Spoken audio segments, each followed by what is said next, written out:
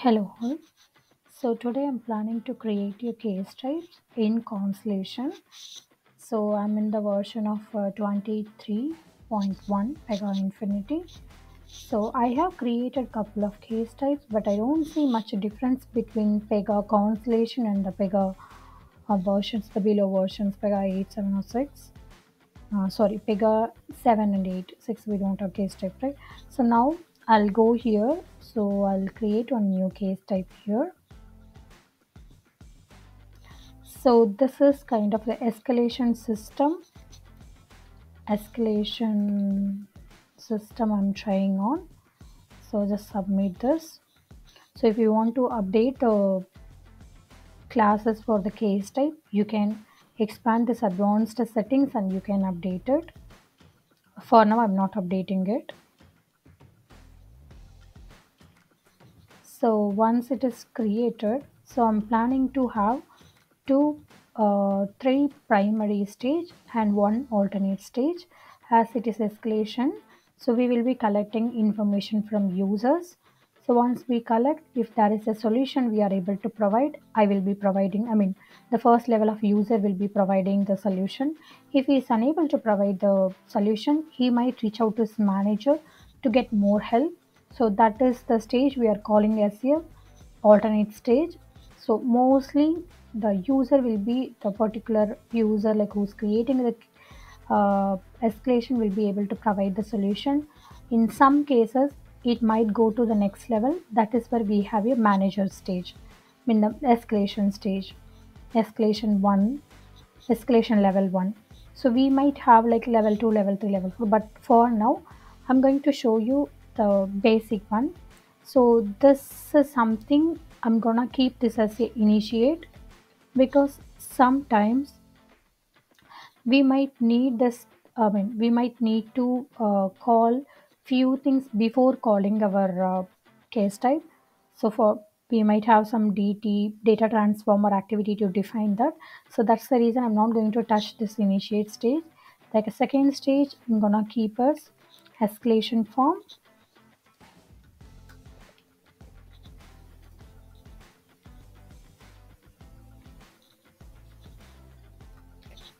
Where we get all our escalation details,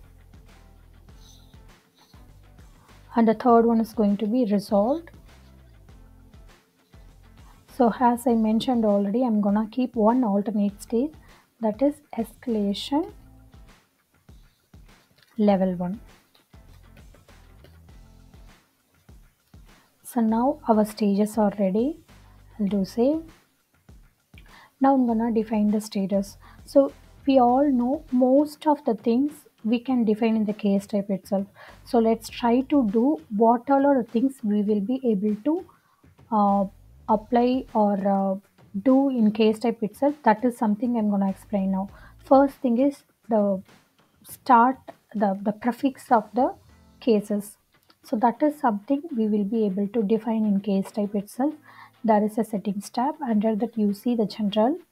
In the general you will see the prefix. So I'm gonna keep this as a ESC and do save. Here you see the urgency. If you have a SLA concept, you need to update the SLA when the case is getting created. You can define this initial urgency.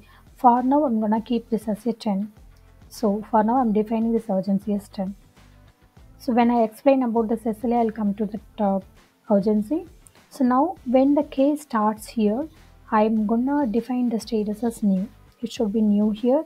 When it moves to this escalation form, I'm gonna keep this as a pending.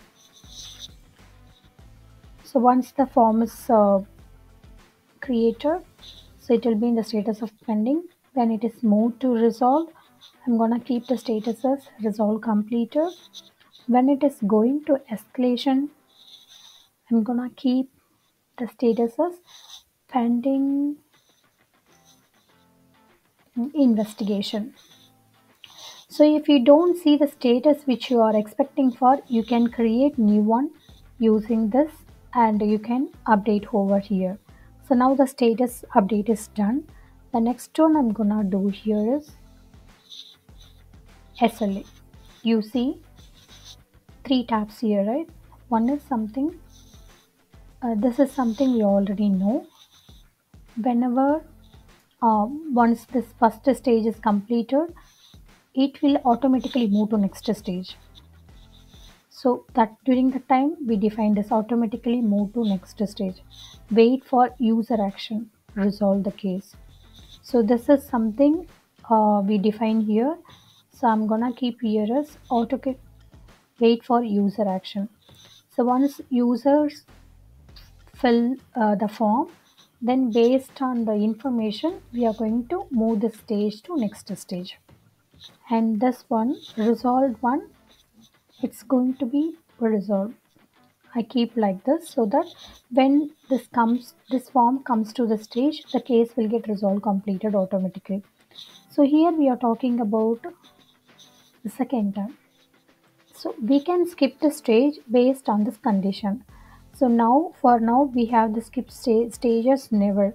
If you want to skip the stage for particular condition, for example, if I have like one more stage called approval, manager approval.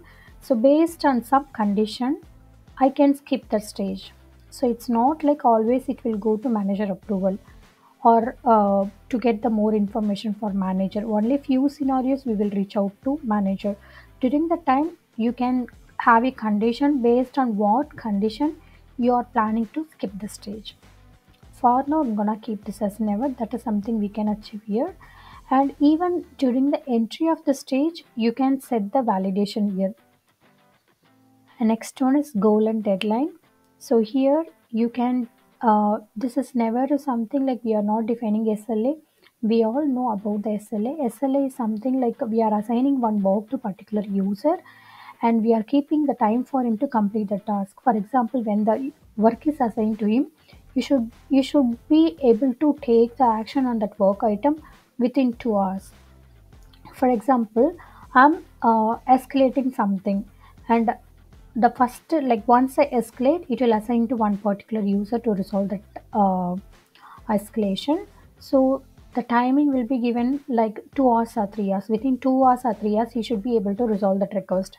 If it is not resolved, we may can send notification or email to the manager of that particular person, so that when the goal, this is what we define as goal is something that particular user should be able to resolve that item within a goal time. If he is resolving within a goal time, it's good to go. If it is not, we can send notification or email to that particular user or to his manager.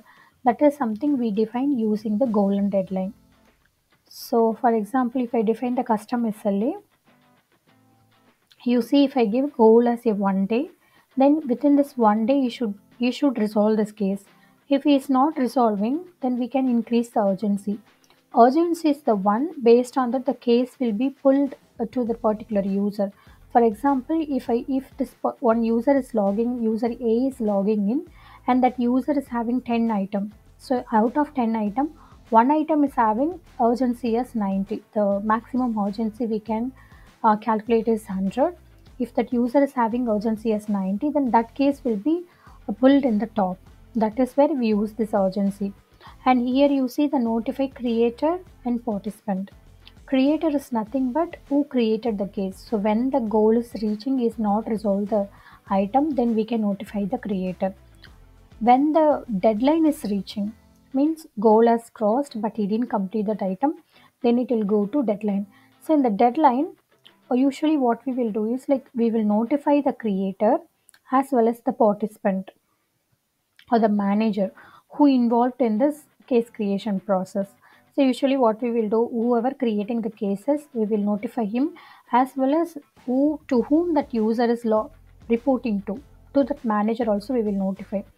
So here we kept the deadline as 2 days and we are increasing the urgency as 30, something like this. So that this will be this this notification will triggered after 2 days and the urgency will get updated as 30. This is where we define the SLA. So SLA is something we will be able to define in the case type itself. This is one thing that we will be able to define in case type. And the next one is So we talked about goal and deadline, and let's go to escalation level. So we are not defining anything here. Now let me go and do the save. Okay, so it is telling there is no participant added right now. So we should not be sending, we need to define the participant for this. I'll tell you in where we can define the participants. So now this case type is ready. So this is something, the first flow we are planning to keep any pre-DT or pre-activity. So I'm not going to update anything here. Here I'm gonna define the collect information. This is kind of the collecting information form. It's a single step form. That's the reason I have selected this. This is going to be escalation form.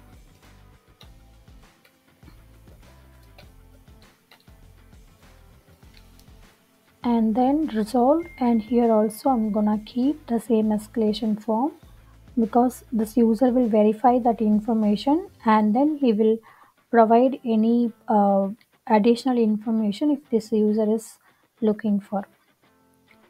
Let me do the save now. Yeah, now save and run.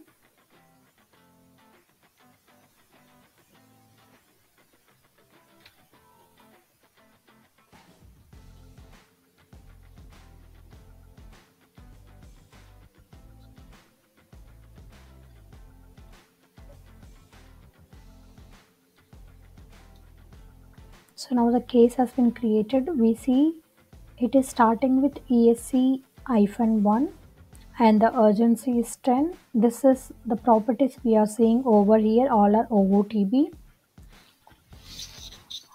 And we see the initiate has been already done. So we are in the escalation stage now. So once we provide the, so we didn't define the view yet. That's the reason we are not seeing anything over here. So let me advance this case. So it will move to resolved. Yeah, now the case status we see it's getting updated as resolve completed, and the urgency is 10, created by is admin, updated by is admin. We see the case details and the pulse information here. Pulse is something we will be using for the communication. Okay, this is how we create a case type in Constellation. We'll see you on the next topic on the Constellation. Do subscribe for more videos.